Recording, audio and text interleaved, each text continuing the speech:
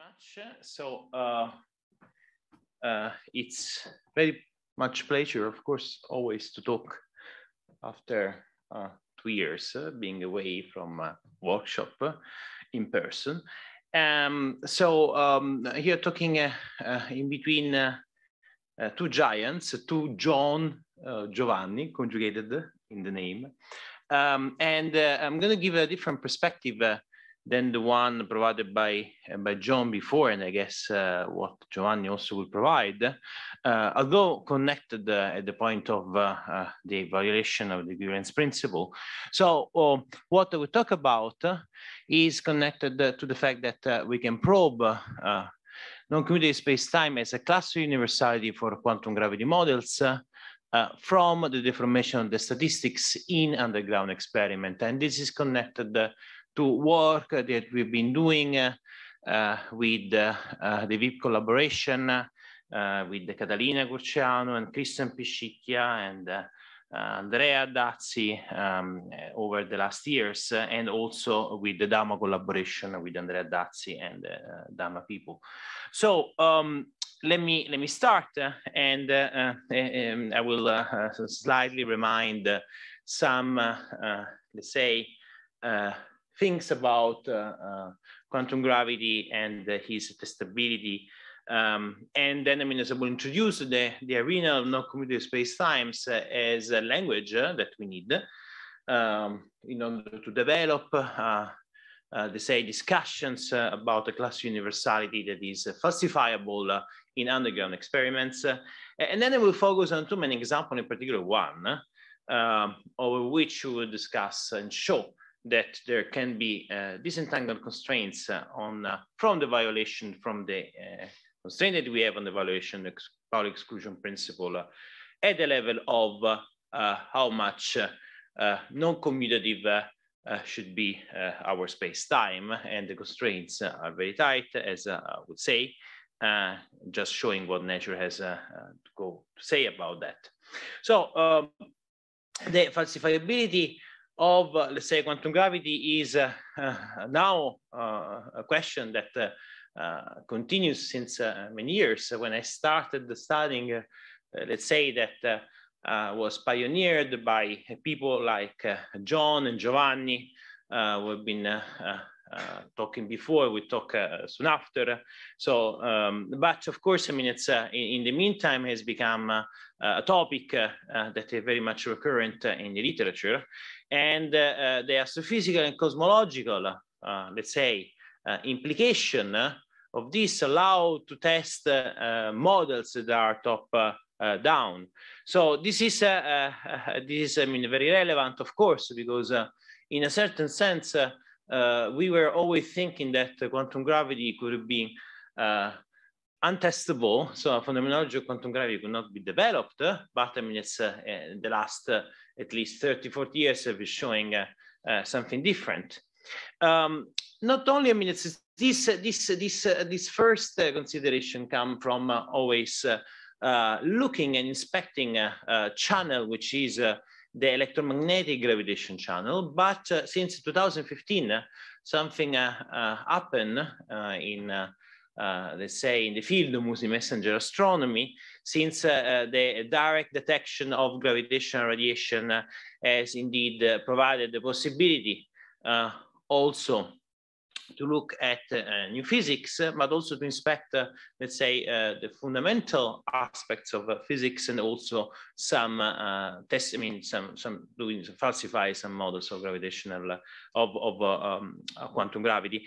And in particular, there have been claims that one can provide quantum gravitational microscope, but this is in a certain sense different, although related to what John was showing before about dispersion relations.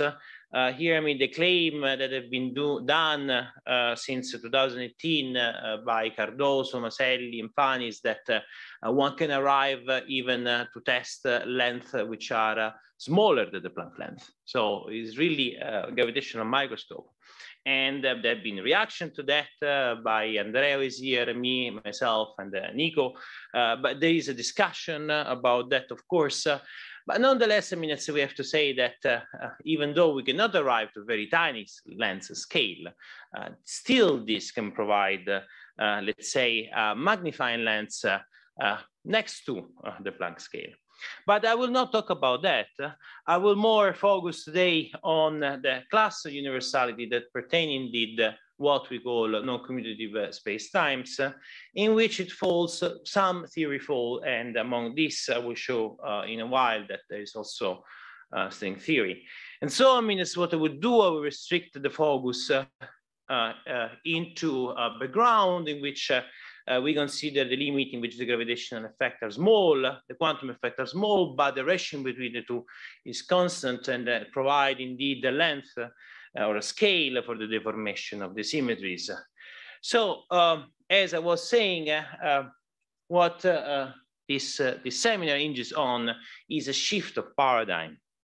Shift of paradigm, even from a phenomenological point of view.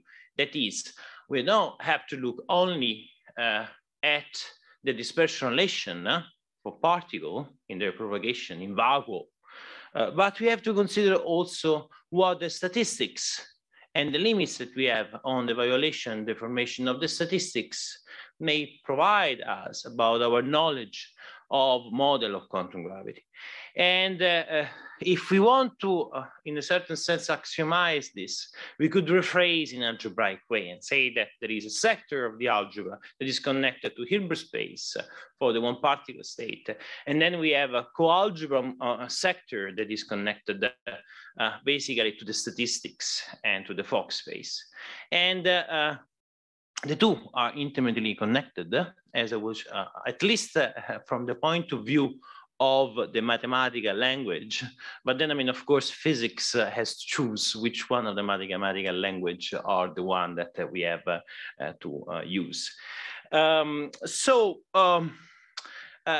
me just remind something that, I mean, it's we have been listening many times. So we have the space statistics theorems that is connected here, and I mean, as we know, is based on the Lorentz invariance. And whenever we have a deformation of the Lorentz invariance, we may happen what happens then to this spin statistic theorem that was first formulated by Pauli. So, for instance, when we consider non-commutative space-times, something happened to the Lorentz invariance, and that's what happened to Lorentz invariance is something that, for instance, we have been observing even experimentally in the field of condensed matter. For instance, I mean, let's say if we look at anions statistics, or if we look at many other instantiations in which there are indeed deformation, not only at the level of the dispersion relation of the phonons, but also at the level of the statistic itself. Okay, and so what is important here to notice is that, I mean, it's this deformation now induce and let us consider effective models for quantum gravity that falls inside a new class of universality, which is the one of non-commutative space-time that violate the Pauli exclusion principle in a way which indeed can be observable. So the Lorentz symmetry, of course, is one of the topics that are connected then, I mean, to these topics of the statistics theorem, the Pauli theorem. So, and it is indeed, I mean, connected to several possibilities of breakdown of the symmetries versus the deformation of the symmetries. So we can have a Lorentz invariance breakdown, and this may entail then a Lorentz invariant and the CPT violating renormalizable operators. But this, I mean, this may lead to fine-tuning, then introduction of UV divergent diagrams, and then finally in the standard model, and then finally, I mean, it's affect even unitarity. But then we can have a scenario which is more, let's say, fashionable in a certain sense, to consider dynamic or spontaneous breakdown of the Lorentz symmetry. That can happen even in physics, let's say, that is well known, like UCD. But we can induce that at high energy scale, and this may trigger the generation of non-normalizable Pauli exclusion principle violating operators at that scale. But then, I mean, there is another perspective, and the perspective is that, I mean, you don't break down at all the symmetry. There is a new symmetry, and this new symmetry can be eventually analytically expanded and provide the former symmetry, the one that, I mean, we know as the Lorentz symmetry, but the new symmetry has some new invariants. Okay, as we can understand that as exactly as the way in which we introduce the symmetries that, I mean, introduce new invariants like the velocity of light, okay, in the Lorentz symmetries. In this case, the symmetry that, I mean, we take into account are symmetry that are not violating the CPT symmetry theorem, but let's say that, I mean, it can now even involve, let's say, models that preserve unitarity for most part of the model that can be considered. And so one model that is very much considered in the literature is a model in which you basically have that unitarity is preserved when you deform or induce non-commutativity in space, in space-time, and this non-commutativity must anyway not involve time and space coordinate. So has been studied back in the time. So as I will show that, I mean, this case is selected experimentally with respect to the others at the phenomenological level, so that, I mean, we can say something even different from this point of view. So there is something that, that in the seminar of John before was very much, let's say, specified, that is indeed also how the equivalence principle enter inside this discussion. And indeed, we have here that we expect that this Pauli exclusion principle violation in this non-commutative model propagate toward all the possible, let's say, forbidden channel. But in this sense, we have also another point that we have to underline here, is that there are several experiments that involve probes at atomic and nuclear level, and we can have probe that can be leptons or can be hadrons, and nothing induces us to think that, I mean, it's the way the background field couple to this particle must be the same. So we can have also some point in which, let's say, the violation of the equivalence principle can be introduced in a natural way, because we don't have to expect that matter couple to background field in the same way. Why I talk about background field, that will be evident in a second. Usually, I mean, when I talk about that, people fall asleep. So I hope that you want to sacrifice yourself just a little bit. These slides were just about to say that if you act with some symmetry generator on the product of functions, for instance, I mean, you can have a representation of by algebra, and then with some axiom you can indeed compose the algebra with the bialgebra and create this off algebra. So let me focus now on some concrete examples for these classes of universality. And the first one is theta Poincare, and this theta Poincare can be derived and achieved as a non-trivial of algebra. So now non-trivial means that the rule of multiplication of action of the symmetry generator, for instance, of the translation on the product function is deformed, so it's no more the Leibniz rule.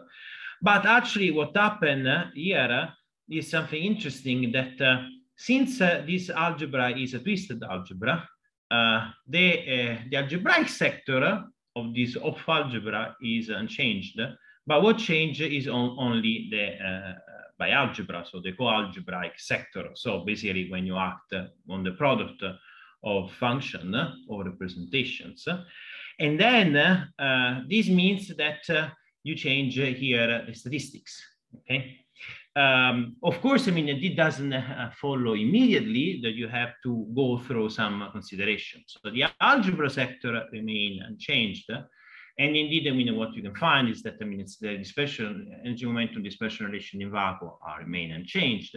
But the change of the algebraic sector means that there will be a byproduct on the symmetry here. And this can be, for instance, inspected if we consider a representation in terms of an auxiliary space, which is commutative, and in which we introduce, for instance, a star product in order to map everything in terms of coordinated or commutative. So then you will have a commutator as well, which is graduated with this star product, and you can introduce in this way the non-commutativity. And you can expand your Fourier series, and the product of the non-commutativity will be now evident only when you consider the product of two fields. Okay, so these are classical field in this case. And you can see that indeed this deformation on which is induced by the star product, where the star product follow from the twist, okay, which is what deform the algebra, is in the statistics, percolate into the statistics. And how can we see that then, I mean, this percolation, the statistics amount to a change of, for instance, the Pauli principle? Well, I mean, this can be seen because indeed what happened is that if you consider, for instance, some wave packet, and I mean, it's picked around some value of momentum, you can consider, for instance, product of two of these, which are Pauli violating, and you can consider now, I mean, normalization, which is now normalization of this state, which is Pauli violating, is not vanishing. It's vanishing only for a zero measure set. And you can consider also transition amplitude in between this state and state that are allowed by the Pauli exclusion principle. So now you can consider these states that are, I mean, you can consider how the states also evolve under a dynamics, which is dictated now by theories that are symmetric under these theta Poincare symmetries. So the situation of kappa Poincare is a little bit different, and is different in the sense that in that case, you have the deformation both at the level of the algebra and the coalgebra. So you have, of course, a possibility to do some phenomenology in terms of energy momentum dispersion relation, but you have the statistics is going to be changed in this case, although there is an ambiguity in the literature, because following a symplectic geometric approach, Cherenkovich-Witten, with Michele Arzano, we demonstrated that the statistics is deformed, while following another approach with the 5 differential calculus, we follow that, I mean, this is not accomplished. And of course, this ambiguity is something that can be removed only once we have experimental guidance, okay? So having data on this allow us either to have an experimental guidance or to rule out some, let's say, models. So what nature has to say about that? Well, I mean, it's of course a lot. Something that, I mean, when I was introducing these two examples, I didn't say it, but I mean, I want to say it now. Of course, there is a big difference in between the kappa Poincare and the theta Poincare scenario, in the sense that in one case, the deformation are assumed to be, let's say, suppressed for the kappa Poincare case in the algebraic rules by the inverse of a scale, which is a scale that regulates the ultraviolet, let's say, physics, okay, which we may assume to be proportional to the Planck scale for a theoretical reason, for the Planck energy.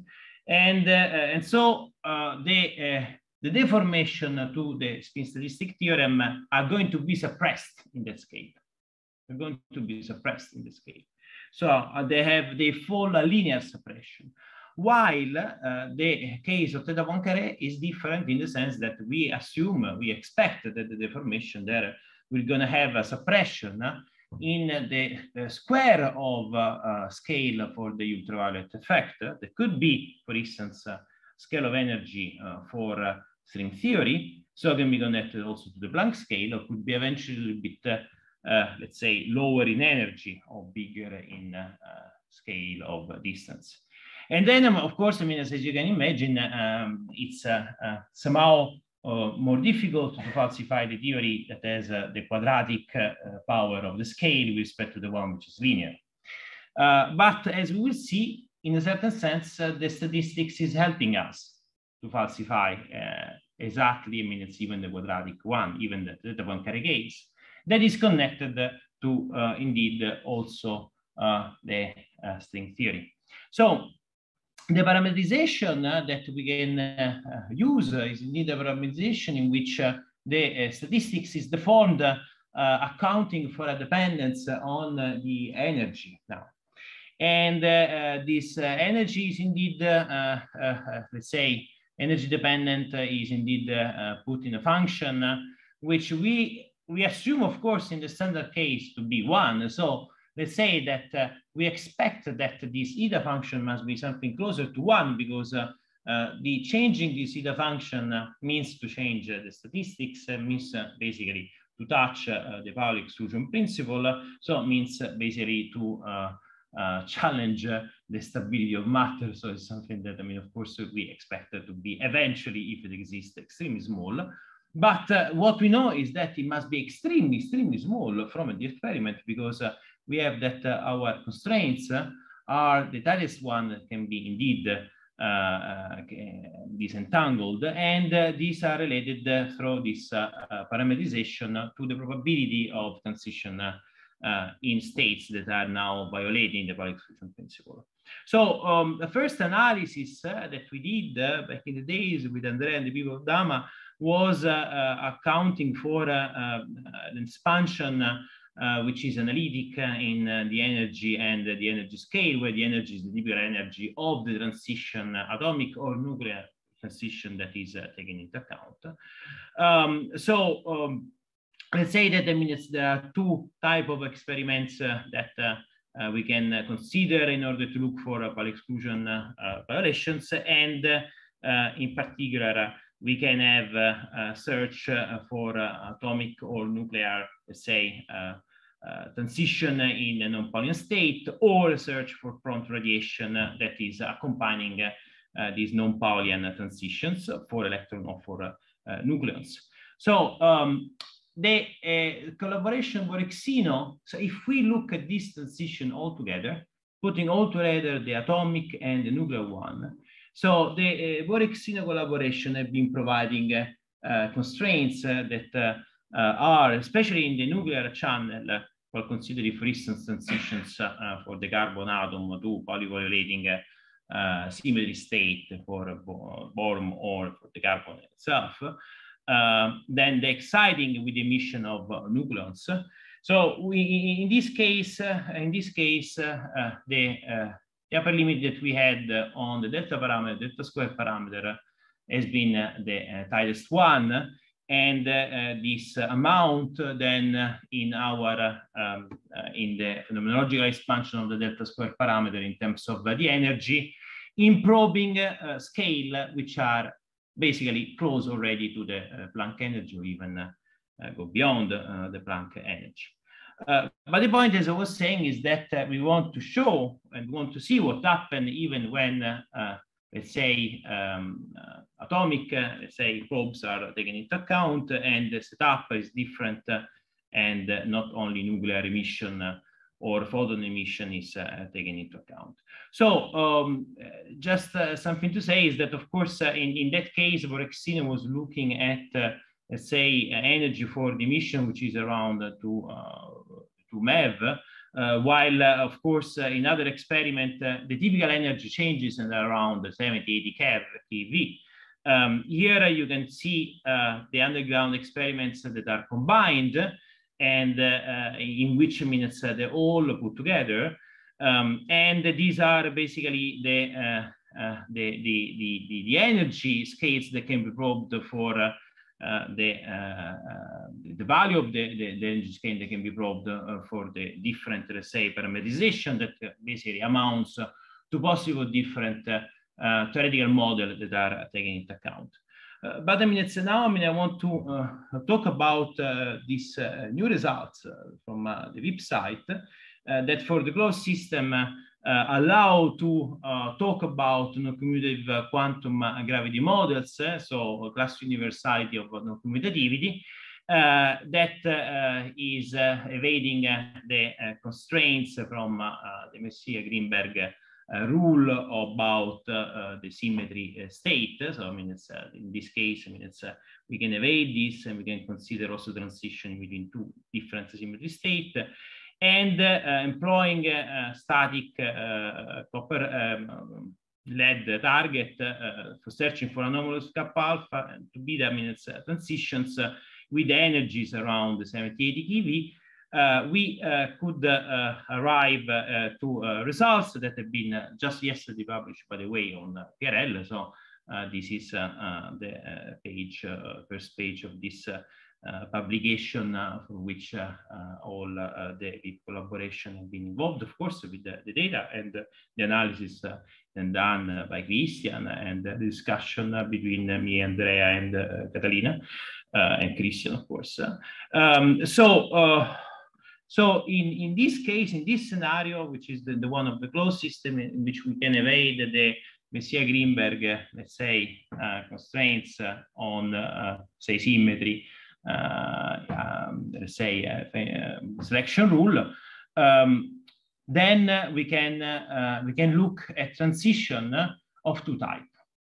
We look at transition of two type, and then, I mean, we avoid eventually to do a different kind of analysis in which delta square has been expanded. We consider a transition rate and the deformation of this transition rate multiplied by this delta square parameter that now has a dependence on the energy that change, of course, with the class of universality that is taken into account. We focus on theta Poincaré, and we have two possibilities. The one in which we have electric components that come from the theta tensor, which is the tensor for the deformation of, let's say, the commutativity, and basically the commutator for space-time coordinates, and the magnetic components. So where does these theta components of this tensor come from? So these are the vacuum expectation value of the background B field in string theory. So this is connected to analysis that have been done back in the days by people like Seiberg and Witten. So it's something that has been very much discussed. So if we want stabilization, if we want to have, I mean, it's a scenario which is the most likely eventually, in order to even to make contact with the standard model of particle physics, we have to consider this background, this expectation value, vacuum expectation value of the background field B, and then this basically lead to a deformation of the symmetry, because you have that the coordinate of the dark space start being fulfilling commutativity, which is non-commutativity, which is proportional to this theta tensor, to this background field. And then what happened, which is basically a kind of Landau-like non-commutativity. And then what happened is that this induces deformation of the statistics. Okay, so these two cases, though, are related to the case in which we consider the electric components to be non-vanishing, and if the electric components are non-vanishing, as I was saying before, I was showing some results from the past, there are problems with unitarity. Okay. Nonetheless, we want to consider every kind of possibility. There are also the one in which the transition rate, second possibility that we can consider from in the class universality of theta Poincaré, in which there are only magnetic components that are relevant. And this case, of course, is consistent with assuming that the electric components of the theta tensor are 0, and then unitarity we know for sure that is preserved. And let's say we can consider in this case the probability, the delta square, to be proportional to the difference of the energy levels of final and initial, let's say, electrons that are involved in the transitions. And for this case, we can find that in the non-vanishing electric components case, we can exclude the Poincare up to 2.6 to 10 to the 2 Planck scale.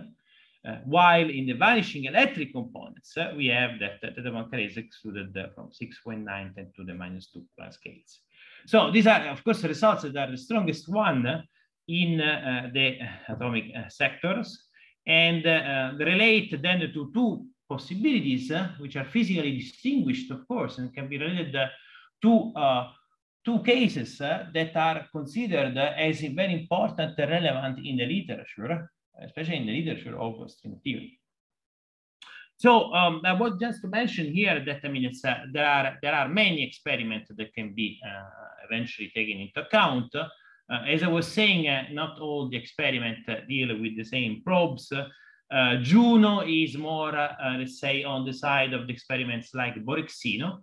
As I mean, it's what we have there is a liquid scintillator, but the liquid scintillator that Juno will have is, let's say, at least around 2 order of magnitude higher than the one of Borexino. That 300 ton, Juno will be 20 ton. So we expect that on a different channel, something even more interesting eventually could be said by Juno, but of course, I mean, Juno has eventually had a problem with respect to or let's say characteristics, features with respect to Borexino. Borexino is indeed in a very radio poor environment set up in the Gran Sasso laboratory, while Juno, as we know, is intended to study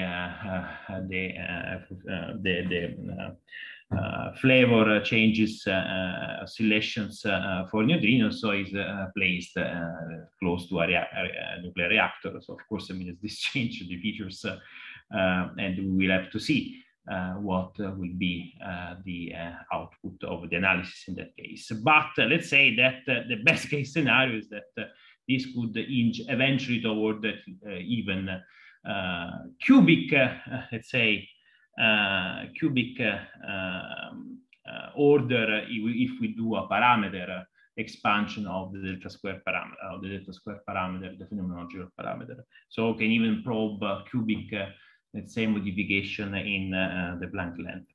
But anyway, so just to add a little bit more of mathematical structure to the discussion, I may even say that here we have been discussing how important can be the statistics in this discussion.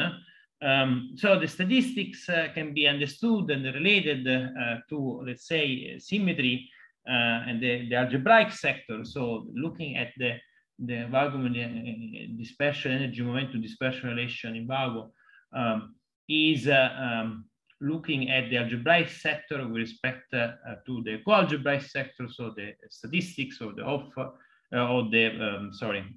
the Fock space. When we look indeed, I mean, it's possible constraints on possible violation of our exclusion principle. There is another point. Eventually, we may even constrain theory that has a deformation of the uncertainty principle. Why? Because, I mean, uncertainty principle is related to the symplectic structure, and the symplectic structure is related to the symmetry and is related to the let's say, extended co-algebraic structure of the symmetry. So usually mathematically, when you change something, let's say any change percolate in the other sector. These are three sectors that are all interconnected mathematically. Of course, only physics is going to tell us which sector will have to be modified. But of course, it's unlikely to think that you only change one sector and you don't change the other sector. If something is changed, most probably the changes percolate in every sector, and then percolate also in the the uncertainty principle within the symplectic framework is easy to see that. Then, of course, the data is going to give us the guidance about this. So just concluding, then this is a path, okay? A path that is providing guidance. Why I say providing guidance? Because, for instance, we know that there is a problem of ambiguity when we consider K of Poincaré. So when we consider K of Poincaré, we know that there are statistics that for sure are not accepted in a bad way by the data. So I mean, although of course I've been working on statistics that is deformed, and personally K of Poincaré, I'm happy that from the data we have to exclude that. Okay, so there's more time to work on something different then. So this is a guidance that is provided. At the same time, a scenario which is particularly popular and particularly relevant, like I mean, it's the one connected to the data Poincaré, is started being excluded with let's say value of the theta parameter constraint on the theta tensor, which start being relevant because are very much now. Let's say big in scale or large, let's say in energy scale with respect to the Planck energy or to the Planck scale. So this, of course, we can always say, yes, you can modify your parameter, taking smaller, but then there is a problem of what naturally the theory is going to tell you. Or you may even say that, okay, well, I don't need to take the expectation value of the B field, but then you have to show that you can have anyway the link with the standard model of particle physics.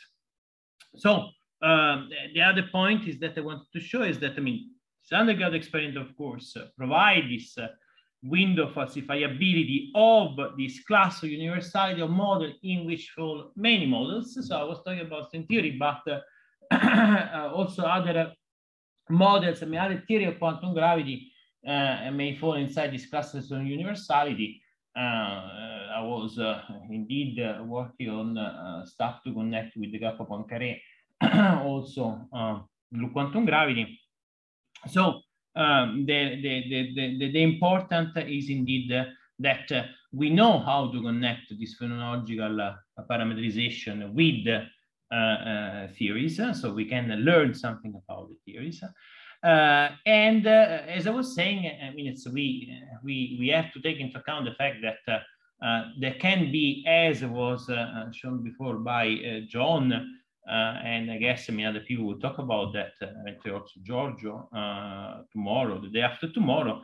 There is equivalence principle is very relevant also in this discussion, because the way this fields, background field coupled to leptons and hadrons can be different. And then, I mean, we have to take each experiment, each peculiarity of the experiment, the probes that are in the experiment, as distinguish among them, because they are saying something different among the possible way, I mean, the theory can be instantiated. So there are different realizations of the theory. Each experiment as limits that must be, we have to take into account in different classes.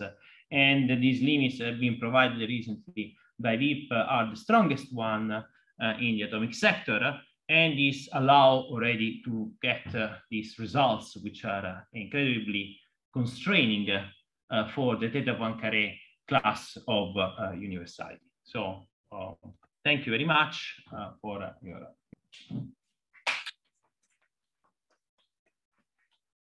Thank you very much, Antonino. So first of all, I want to ask if there are questions from the audience. Please. Yeah, because otherwise the people online do not hear you.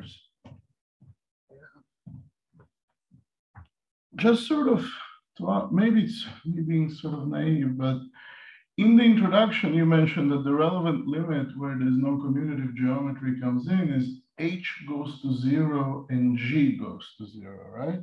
Mm-hmm. Now, I mean, H is 1. when you say that H goes to 0, it means that the action kind of goes to be big with respect to H. So it's a semi-classical state, and the number of quantum occupied, usually it means that the quantum occupancy number goes to infinity. That's what it means, H equals 0. It's classical field.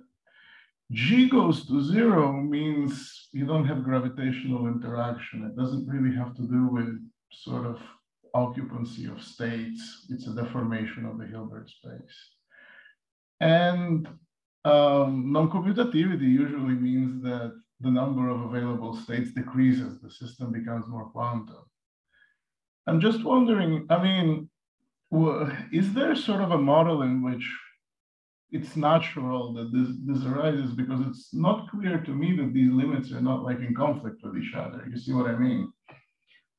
Okay, so these limits are just shown, I think, I mean, it's you have not to give too much meaning to this limit, in the sense that they're just shown to say that even though the gravitational effect will be negligible, in the sense that you're not close to black hole in a strong gravity regime, or that means you're not experiencing, let's say, quantum effects due to a large superposition number of samples, for instance.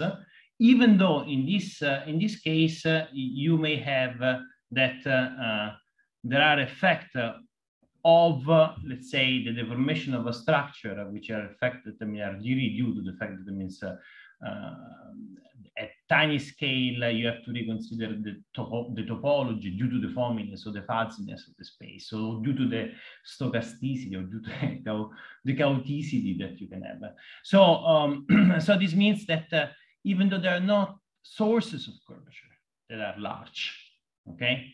And even though you're not eventually looking at quantum effects that are sizable, you will see eventually in this scheme, I'm not saying this is not the only scheme that you can consider, you will see in this scheme that there is a deformation of the symmetry. So then of course, I mean, it's you can say that this is one of the possible scheme that you can look at, and I totally agree with you. Indeed, I say this is a class of universality. Then there are others. This is one of the possible. It is a framework. And there are many theories that already follow in this framework.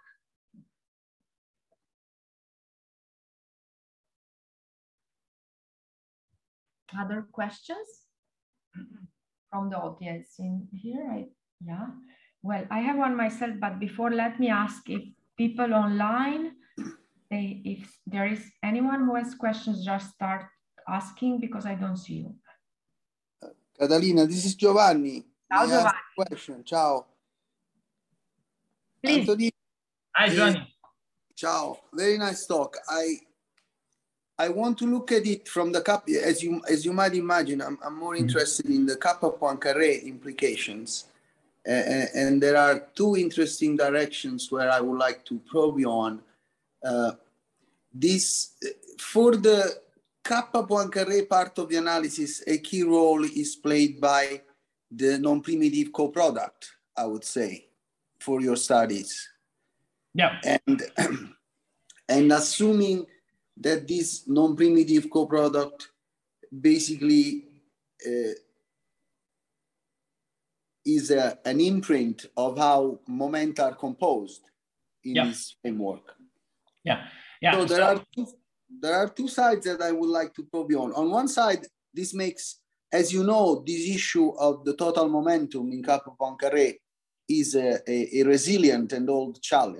Yes. Interpretation. So on the one hand, this makes even more important your attempts to make connection to data, because you could provide guidance to what we should do. Yes. But on the other hand, isn't it possible that if one day, because these compositional momenta that are inspired by the coproduct typically are troublesome for macroscopic system, this soccer ball problem. Yeah, exactly. Soccer used to talk about. So maybe there is a connection. So maybe what we are learning is that we need to find.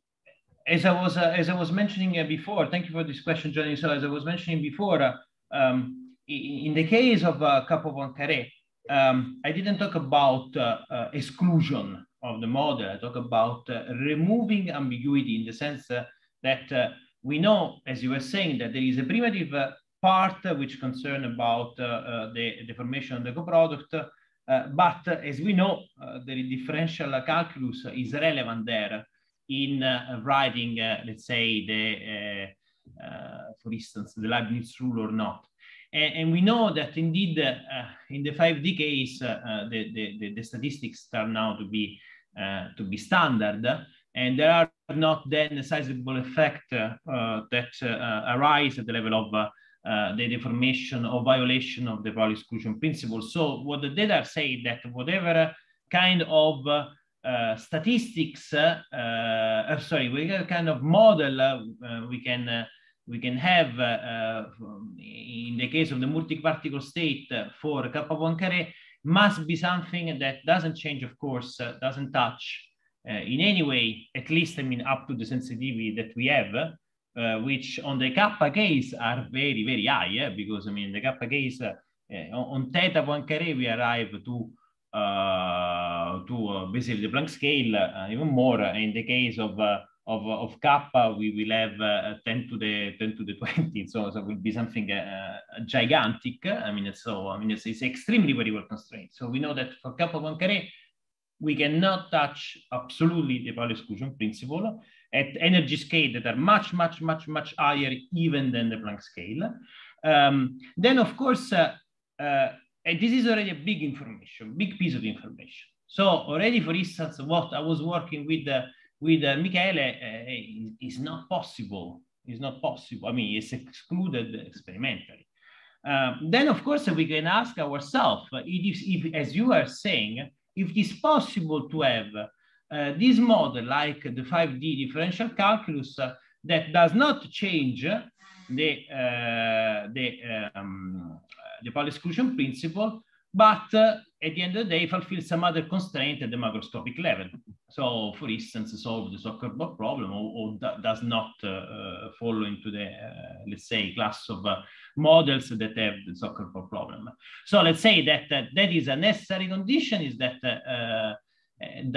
should not have any kind of violation of the Pauli exclusion principle at any scale, because, I mean, it's really, the scale is very, very high energy scale. And then all the other constraints that you have been mentioning, that of course do not follow from this that I was showing before about the ground laboratories. What you're mentioning is another extra constraint that I would say is a sanity check. Sanity check from the theoretical point of view, but also experimentally, because of course we see collective behavior. Thank you.